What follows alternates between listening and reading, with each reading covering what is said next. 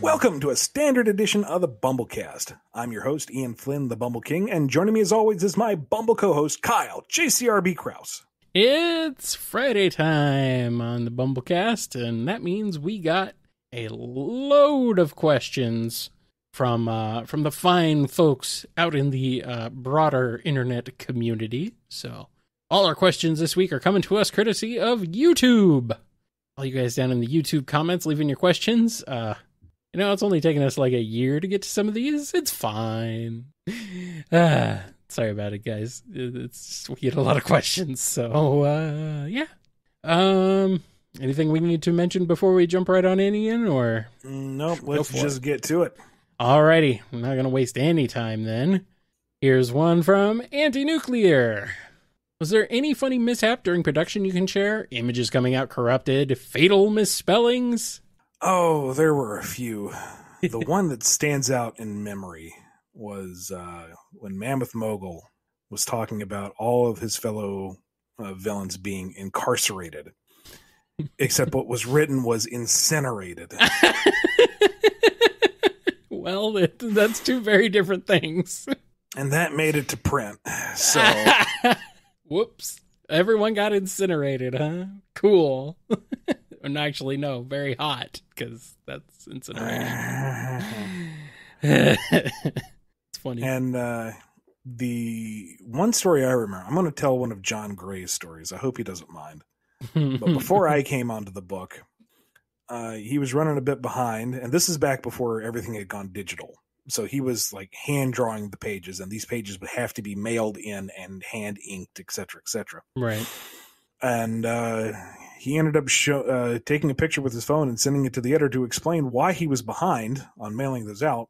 And that was because a big old tree had been blown over in a storm and had crushed the trunk of his car that the pages were currently in. Oh, yeah, that's pretty bad. So until the hundreds of pounds of tree were moved, there was no accessing those pages. Yeah, probably not. Wow. That was not what I expected. I thought maybe he was like trying to draw a tree or something just based on your notes here. And it was like too much tree. No, it turns out it was literally too much tree on top of his drawings. Too much trunk on the trunk, if you will. All that junk in that chunk got flat. Wow. Incredible. Here's a question from Blad C.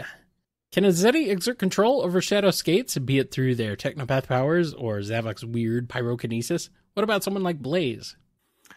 We gotta touch upon this on another episode, but then again, these are probably older questions. So yeah, they are. I don't think Zavok could like make Shadow's shoes malfunction in any kind of critical way. Maybe he could make them stutter. But I'm thinking that the shoes are built in such a way that they're fairly self-contained. Likewise, I don't think Blaze could like make them ignite and launch him into the moon. Like maybe she could somewhat disrupt them, but I'm not seeing Shadow being really at their mercy. As for Zavok's, I don't think he really has pyrokinesis. It's just when he has got some kind of energy charge, he can spit fireballs. Yeah. That's just him. That's a thing. That's not really like I think that's different than Blaze's pyrokinesis. Like she can summon fire and control fire and negate fire. Zavok needs an outside source of power so he can just generate fire. Yeah, that's just his Bowseriness coming through. Here's a question from Boney Cheese. Saddam Robotnik is transported into the modern universe and is given modern Eggman's empire. Badnik forces, the Egg Dragoon, airships, Neo Metal Sonic, the whole shebang. What misery ensues? He's very confused for a bit because why is everything so garish? Why isn't it just gunmetal gray? Why is it so as colorful? Far as I can see. Yeah. What are all these knobs and buttons and doodads and whatnot? Everything should be so smooth and streamlined and gray and green. Mm-hmm. But, whatever. He's got an army. It answers to him. He's going to use it. Mm-hmm. And the hedgehog is still here. Orbot and Qbot, cringe and hide just as well as Snively does, and without nearly as much backsass. So, hey, this is a great thing. Upgrade. Except Robotnik took over a city and stalled out at a forest for years. He ain't gonna have the ability to manage the Eggman empire as Eggman runs it. It is far too vast and multifaceted for him to competently manage. So he would be losing ground at an alarming speed. For as intimidating as Sadaim Robotnik is, he's not really that great at global conquest. I mean, the presentation is fantastic because Jim Cummings is a genius, but yes. In terms of actual effectiveness... But to be fair, he didn't really have much motivation beyond that single city, really, did he? I mean, there is talk of him conquering the rest of Mobius, but you don't really see that. Yeah, it doesn't seem like he just doesn't have the motivation. Maybe with an army around the world, he would have that motivation, He doesn't have to go through the effort of installing everything, of making sure that he's got everything, taken over. I mean, it's not a perfect one-to-one because, as much as he didn't expand beyond the city too much, he also didn't lose a lot of ground. Right. For every small victory the Freedom Fighters had, they lost ground just as quickly. Yeah. But he also wasn't contending with stuff like Gun or the extended modern cast. Right. So, thinking on a bit harder, it's hard to have a truly accurate one-to-one comparison. The point is, he would be loud, he would be menacing, he would be cruel, and at the end of the day, that's not that different from Eggman. Nah, just a different voice. Here's a question from Geo Knuckles. Would Starline be an archenemy for Knuckles or Tails? Neither, really, because he doesn't view them as his own arch nemesis material. I guess the thinking in terms of what is he more the counterpart of if you're going for the 3-person team aspect of the characters? I honestly think it just doesn't fit. Yeah. Maybe Tails, since they're both inventors to a degree. Mm-hmm. But again, it comes down to mentality. Eggman and Sonic are enemies, but they're arch enemies because they are so diametrically opposed in terms of worldviews and lifestyles. Yeah. They are the antithesis to each other. And I guess you could make a case that, Tails follows Sonic and Starline follows Eggman. So there are parallels to be had. But Starline would never see Tails as his equal, as his rival, as his arch enemy. He would see him as just another nuisance in the way of greater plans. Sonic is a threat, sure, but Tails is an accessory to Sonic in Starline's mind. And Tails isn't going to be petty enough to say, okay, you are my number one enemy. It's just, no, you're a jerk. I'm going to stop you. Mm-hmm. He's a little too pragmatic to be hung up on who is my number one. And given how very, very little they interacted, Knuckles would probably be like, who? Yeah. Who are you? Which is funny because, Starline was inspired by a Knuckles palette glitch. Right. He's very much built off of some early Knuckles concepts, but they themselves have almost nothing overlapping in terms of character. They have nothing in common, really, no. Which is kind of funny. All right, we got a question here from Green Soda. What would a team with Heavy King, Mephiles, and Infinite be like? Weak or powerful, perhaps? A dysfunctional. Infinite would think the other two are weak. Because, of course, he would. I mean, I could see Heavy King taking overt command. I mean, it's right there in his name. Yeah. Infinite is content to follow orders so long as it interests him enough, and Mephiles is the manipulator who prefers to work from the shadows, so he'd play along. But all three of them would have their own agendas and would turn on each other the minute the opportunity arose. All right. Here's a question from Ralph OTG. Be it comic, novel, graphic novel, or something entirely different, what form will the Lost Hedgehog tales take when it's eventually published? PDF. Yeah, It's straight prose. Yeah, you're not planning on actually like making it into print or anything. No, it's not going to be a product. Right. It is, when you get down to it, glorified fanfic. Mm-hmm. It's just, unfortunately, it's kind of stuck in the middle of a minefield at the moment. So, still, sorry, folks. And we got this question here from Spell iCup. In issue 12 of IDW Sonic, Robotnik gained his memories after coming into contact with Metal Sonic. This got me thinking, if Robotnik were to work on a project with Bell, would she bring out Robotnik's creative and fun side? No, because you're missing the point that it was Starline and the Warp Topaz messing with Eggman's head that primed him to react to the side of Metal Sonic. Eggman as he is now is Eggman. Yep. Here's a question from Michael B. Starline may have become disillusioned with Eggman, but how would he react to classic Eggman? Kind of bemused. It's always fun to look at where your heroes came from and, see where the early sparks of genius began. But what was with that outfit? Honestly. The cape has a nice flourish, but he needed something a little more commanding, a little more Michael Jackson-y. Yes, of course. That's important. You gotta have that. You gotta have flair.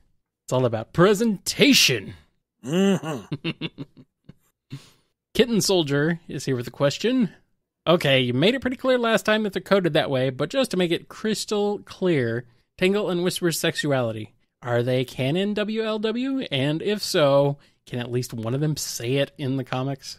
I hate to be so indirect because it feels like it's baiting, and I don't mean to do that. Yeah. But it's not canon until it's printed, and we can't really commit to it right now. So At least not on the page. Yeah. So that's the intention of a number of creators involved, myself included, but it's not something that I can say definitively, because if I do that, I worry that I'm going to ruffle a feather somewhere. So I wish it were more clean cut than that. I really do. I think that's about as clean cut as you can possibly be without actually saying it overtly. So, yeah. Here's a question from Killian M. What would the plot of the Orbot and Orbanaut, specifically the one from the way, way old Archie comics, 4-issue miniseries be? Well, there's a lab accident, and Orbot's head gets stuck as the core of Orbanaut, and Orbanaut gets stuck on Orbot's body.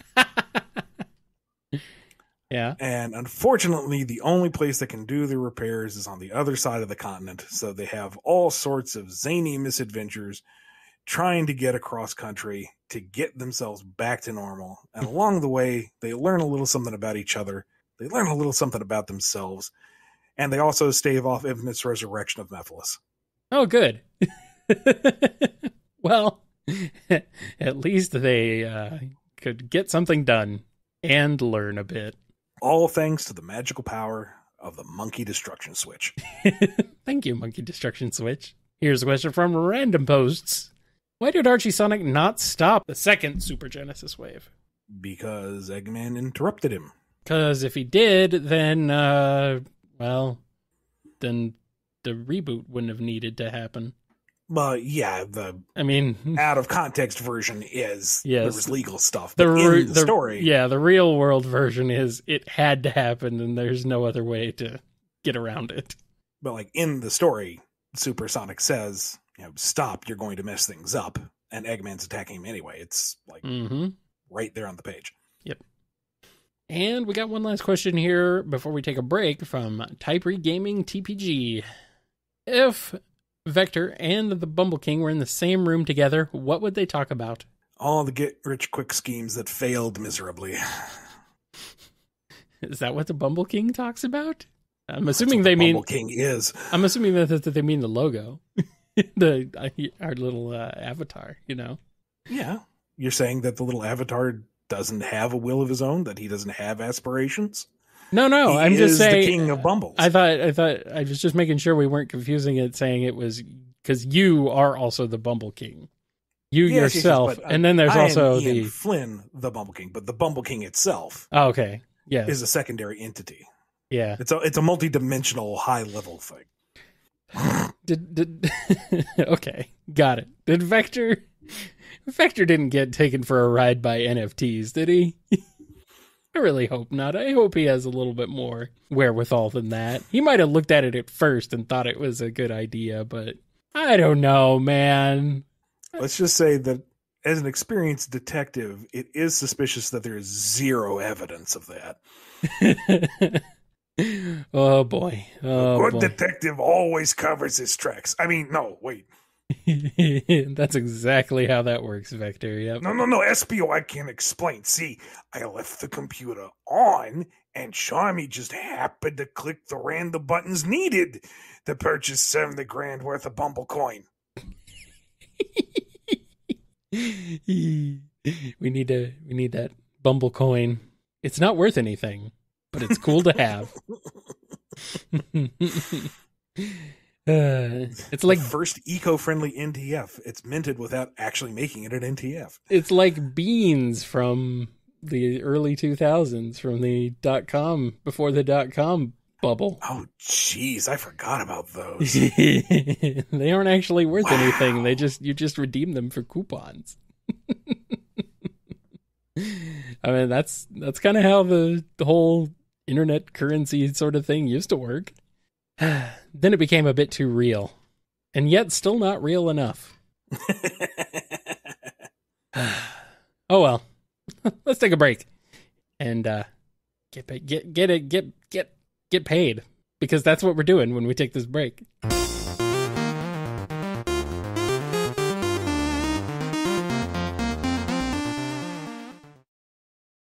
And we're back. We got a question from Speedy. What inspired the creation of the Warp Topaz? The Chaos Emeralds and Phantom Ruby, to be honest. Honestly, the Phantom Ruby more than anything, because if we already have Chaos Emeralds, and now we have Phantom Rubies, what are other gemstones of magical power that we can have? All of them. Just make them up. And that's a dangerous precedent to set, because then it's like, all right, and now here's the transdimensional sapphire, and here's the Gilgamesh ruby, and if it's a gemstone with an adjective, it can do things like, we really shouldn't fall down that rabbit hole. Then you need to have someone guard the master version of that. Now you're just back in the same situation. Ow! Certified Nobody has a question. Knuckles had a home in Sonic Battle not too far from the Emerald Shrine, didn't he? I'd have to review the game. There is a structure, but I thought that looked more like a temple. Then again, the geography of Holy Summon and all that is very bizarre anyway, so I don't know. Oh well. Necromage has a question.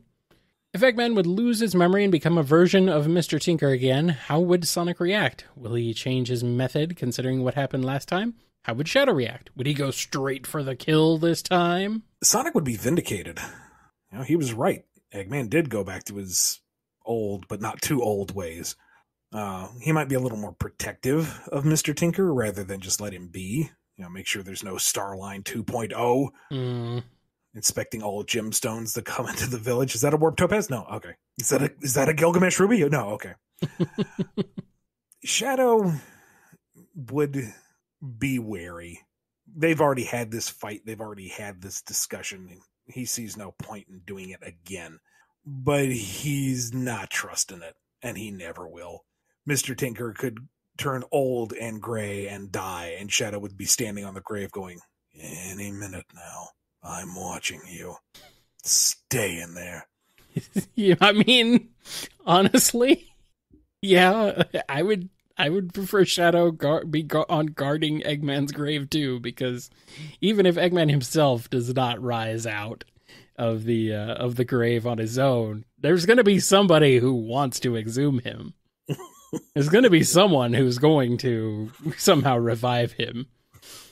Old man Starline drives up with a backhoe. I'll get him out. I'll prove to you he's still alive. I can hear him in my head. He says all is forgiven. Of course. Every 100 years. Yeah. Of coffin control. Every 100 years, Eggman rises once again. And a Belmont must stop him. Oh, wait, no. No, that's not right. That's not it. What a terrible night for a werehog curse. Yeah. What is a hedgehog? Just a miserable pile of rings. But enough talk. Have at you. But enough talk. Let's do it to it. But enough talk. It's jelly and jam time. Kanoka Club has a question. Hey, if you ever want Shadow to use Wisps and Sega says no, you could always point out that he used Wisps to boost in forces. After all, who is Sega to argue with what was in a fairly recent game? Oh, you sweet summer child. But no, you bring up a good point, and that would definitely be something to consider. Yeah, and they'd probably just be like, nope, we changed our mind. Or, nope, he just did that once. That's it. That one time. Never again. Oh, Sega. I love you, but I also hate you. Aaron K. has a question. Tails and Starline have much in common. They're both geniuses, and they're both associates of Sonic and Eggman, respectively. Could we see an arch rivalry between these two down the line? Could Bell be involved? We went through this on the last episode, but... Yeah, we just covered this. Yeah. And what we said last time was there are certainly parallels, but I don't see them being arch enemies, because Starline would never respect Tails enough to treat him as a viable enemy, and Tails is too pragmatic to get hung up with that kind of thing. Starline is a jerk. He's going to stop him from being a jerk. Yeah, pretty much. But who knows? Maybe Bell would be involved somewhere. That could be an interesting impetus. Smoogie Boogie has a question. Following up on the Halloween transformation question, oh boy, it gives you just an idea how old this one might be. What would Big dress up as / become? Would he even know it's Halloween? No, he's kind of off in his own little world. Time doesn't mean much to Big, but Amy and Cream come along. They want to include him. They don't want him to be alone on the holidays. It's a holiday, and I don't know. Dress him up as like a big abominable snowman. Wasn't there that dress one? Him as a Yeti. They already the explorers of Mystic Ruin already kind of mistook him for Bigfoot. So go for it. Wasn't there one time he dressed up in? This was in a off panel, I think, where he dressed up as Robotnik, Eggman, something like that. Something happened like that. I'm trying to remember that. I could be wrong on that. Of course, I'd forgotten that in the original SA2, an alternate skin was Big in the Egg Walker. So well, there you go. Yeah, sure, why not? Here's a question from Yozoi. I must ask the question of utmost importance. This is something I think is absolutely critical to Sonic's world building. I must ask, of the core IDW characters, what is each character's preference? Taco Tuesdays or Wing Wednesdays? Also, for good measure, which do each of the Freedom Fighters like? Thank you for your time. If you're saying core IDW characters, I'm assuming the OCs and not the main cast, because that would just be I figured Sonic that, cast. Yeah. We know what Jules' preference is. Yeah. Tangle likes Taco Tuesday for the alliteration. It's Tangle's Taco Tuesday. It's totally Tangle's Taco Tuesday. I mean, Wing Wednesday is also alliteration. Yeah, and that's why it has to be Whisper's Wing Wednesday. Aha. And Whisper's like, I don't care. And she's like, no, it totally is. And she's like, okay, fine, whatever. Stupid lemur. Why do I love you? We gloss over Night and Dawn a lot. Granted, they haven't shown up nearly as much, but I imagine Night is a wingman himself because that's very easy to eat while you're on the air. But Dawn is entirely a taco person. Like he has to get it fully loaded, and it makes a mess, but that's fine because he's cleaning up everybody's mess anyway. He might as well just add it to the pile. Yeah. Let's see. Freedom Fighter wise, Rotor's a wingman. I can see that. Like the wing goes in the mouth, the bone comes out. That's just how it works. Easy. You just hear this and it's gone. Uh-huh. Bunny's Taco Tuesday. She's Tex-Mex all the way, and that That's borderline, but it fits. Yeah, she was. Maybe that's why she's into Tex-Mex, because she grew up on the borderline. Antoine spends entirely too long in the kitchen for just like 12 wings. They're scrumptious, don't get me wrong. They're phenomenal. Why are they duck wings? Well, because that's just Antoine. But they're really good. But you realize it's supposed to be just like a bunch of wings, right? Not just, okay, never mind. They're good. So I can't really argue. Sally's forbidden from actually participating. All she can do is consume. Well, yeah. But, because she is not allowed in the kitchen. But I figure she's more of a Taco Tuesday type of gal. She likes the options. She likes weighing what she can do with each taco shell, the ratio of each ingredient to go in there. Yeah, sure. Sounds good. I'm down. I'm a taco guy. Rough and Tumble. Oh yeah, I forgot about them. They're diametrically opposed. One is a Taco Tuesday guy. One's a Wing Wednesday guy, but they forget which one they prefer week to week. So they have the same fight every week. It's just they keep switching sides, and I can't remember which side they were on initially. And did they manage to convince the other one? Or was it the other way around? Well, whatever. This one's superior. And then they just steal it from everybody else, so it doesn't matter. Yeah. Say they just have whatever. They don't care. Ultimately, they don't actually care. They'll just eat it all. And Starline has no interest in either one, probably. They're not sophisticated enough. It's absolutely banal. I have my eating schedule planned out for the next 30 years. Uh-huh. Why revolve an entire day around finger food? It's idiotic. Wait, which one does the doctor prefer? Uh-oh. I'm not so sure. Which one would Eggman prefer? Subway sandwich Sundays. Well, I consider that. Sure. All right, here's one from Saving Throws. Who would win in a fight? Shadow, the ultimate life form, or Perfect Cell from Dragon Ball Z, the perfect life form? Sorry, but Perfect Cell. It's not a competition. Like, even if we're not counting Returning from the Dead Perfect Cell, where he, cheesed it and got the instant transmission because hacks. We're talking like pre-explosion Perfect Cell. He is still a world-ending threat without a ton of effort. Right. Shadow is more of a 10 square meters, very destructive force. No, Perfect Cell would kick him once, he would turn inside out, and that would be the end of it.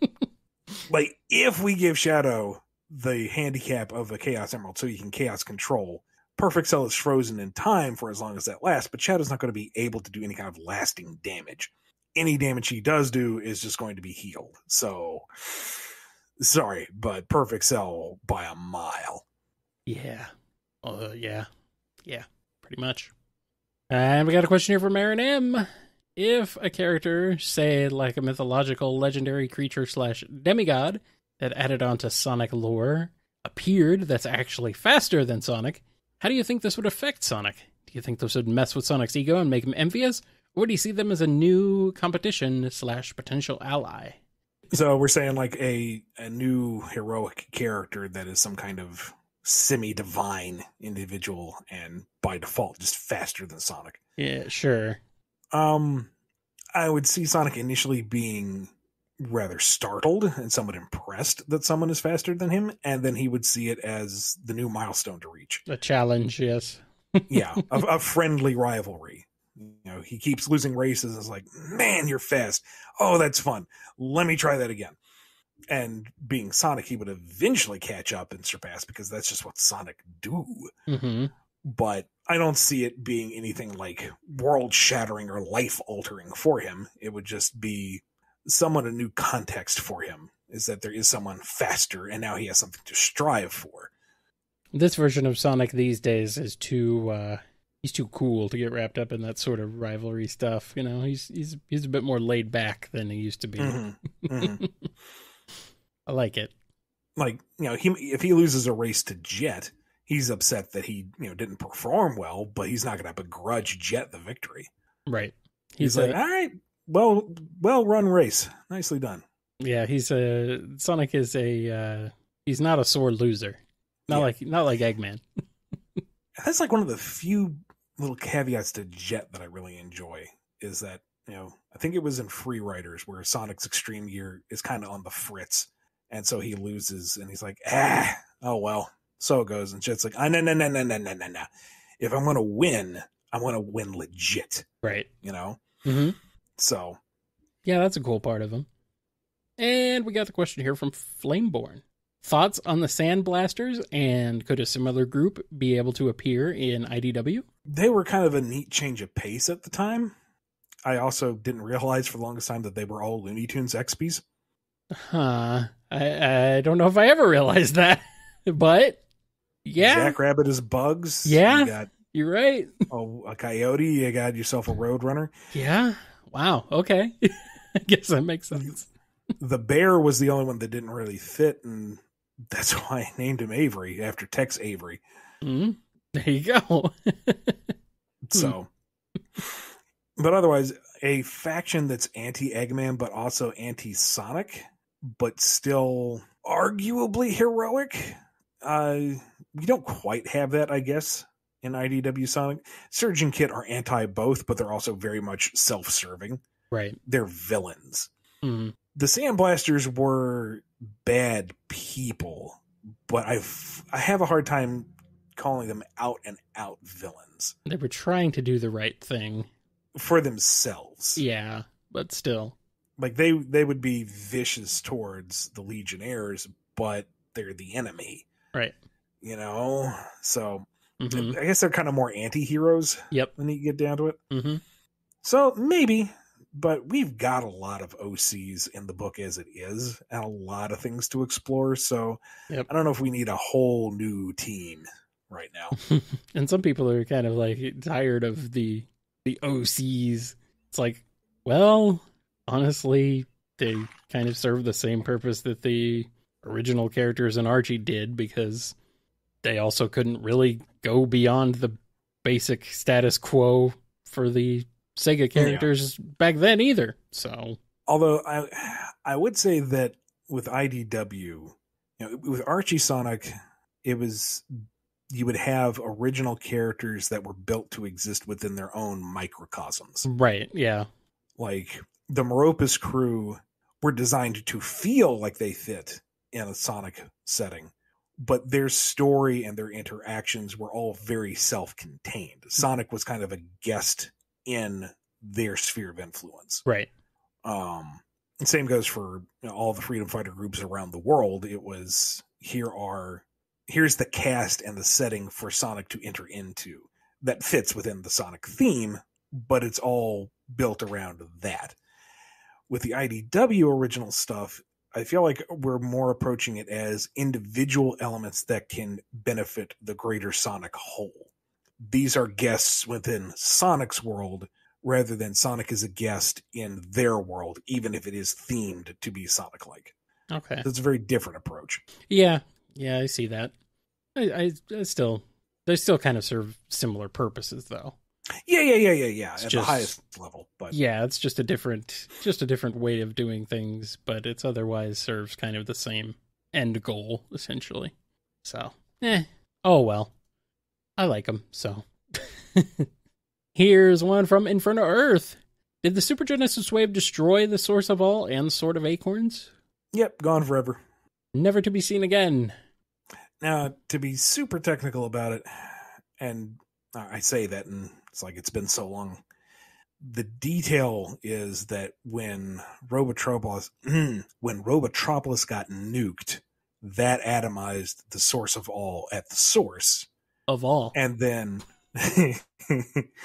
when Sir Connery and Mogul dueled, Sir Connery's Sword of Light obliterated the corrupted Sword of Acorns, and therefore they were already gone, but Super Genesis Wave kind of wiped out that reality in general. So in that regard, yes, they are like super double gonesies. No takebacks. Yeah. Never gonna see him again. They both got nuked from orbit. It was the only way to be sure. And finally, our last question this week comes from none other than Manly Flower Enjoyer. Before you even get to the question, I have to ask, does that mean that you are a manly individual that enjoys flowers, or do you enjoy flowers that are manly? Why not both? Both are acceptable. Why not both? Both are perfectly valid. I want to know which one. Please comment below. What if they're just a manly flower that is just enjoying things? They just enjoy life. That's entirely another option. So please let us know which one. Yeah, sure. And the question is, what's that nice ass theme? Or maybe it's, what's that nice ass theme? I don't know, man. Punctuation is important. Syntax everywhere. I'm going to give this one to you, Kyle, because you know the full history of the BumbleKast theme. The BumbleKast theme, yes. I assume that's what they're referring to, and not the. Well, it is a nice ass theme. So yeah, it's not a nice ass theme though. That would be different. That would be if we replaced all the instruments with flatulence, which could be an option someday. Who knows? No, it absolutely is not an option. Don't even say that. Anyway, so it's actually interesting because it was originally the theme of another show. Kinda, in a sense. It's a remix of a theme from another show, and I asked if we could use it, and the original show host said yes, we could use the remix of it, but it was originally a theme song for a podcast called Noise Channel, which was about chiptune. And it was part of one of their, I think it was the anniversary celebration for that show. The host, True Star, she put together an album of various chiptune themes and remixes of that song and a few other things here and there. Put it together as a compilation. And then that version of the song, there's one version of the song on there composed by Coda, who also was very nice and gave us permission to use that version of the theme. And now T-Lopes remixed it a few years ago, and that's the version we now use at the top. So, yeah, it's been an interesting journey for that song. And that's about it. We're keeping this theme nice and safe until maybe True Star will decide to return one day to the airwaves. She put on a fantastic show, so I would really like to get the full archive of it, to have it up on KNGI, because it's, I think a lot of it has been lost, but maybe someday we'll be able to recover that. So anyway, that's sort of the history of the theme song. I kind of didn't realize initially that it was a remix of the Noise Channel theme either. So, but hey, it worked out. And they were very nice in allowing us to use it, and T-Lopes was amazing in remixing it. So, Awesome. And that's it.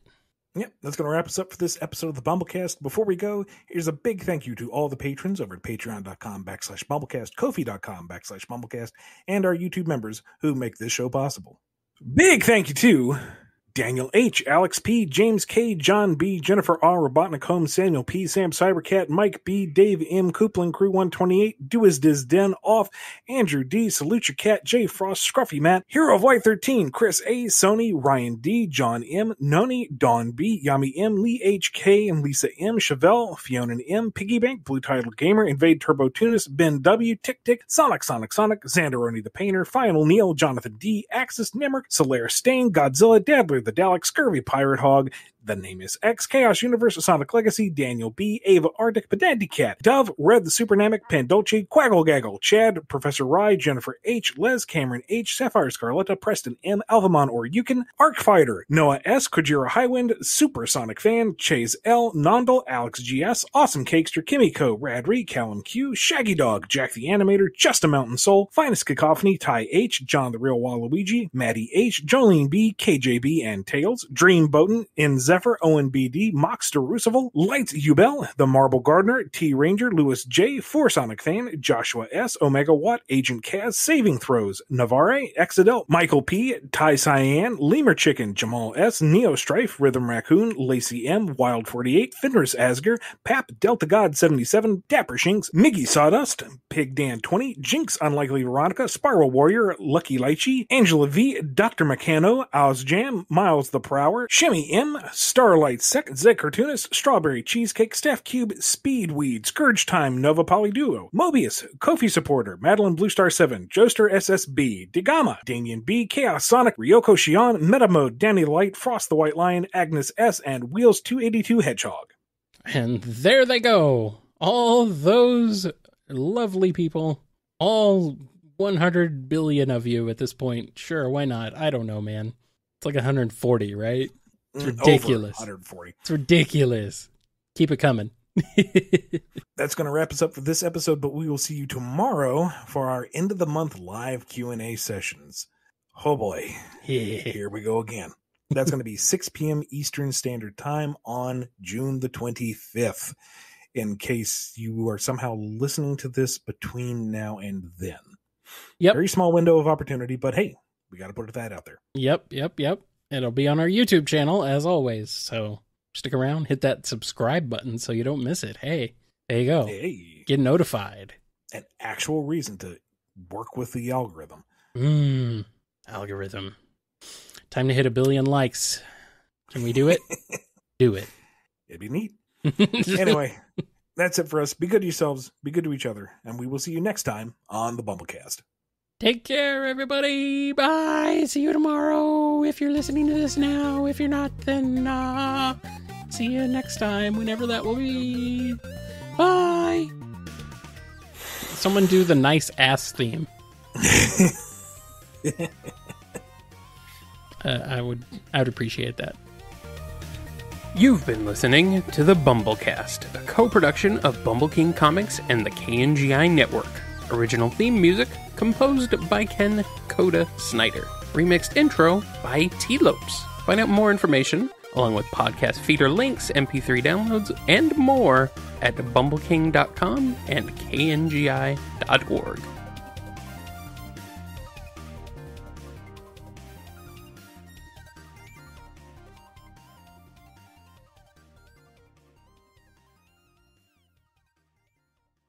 Good old monkey destruction switch. Hit the BumbleKast destruction switch. Blow up this episode.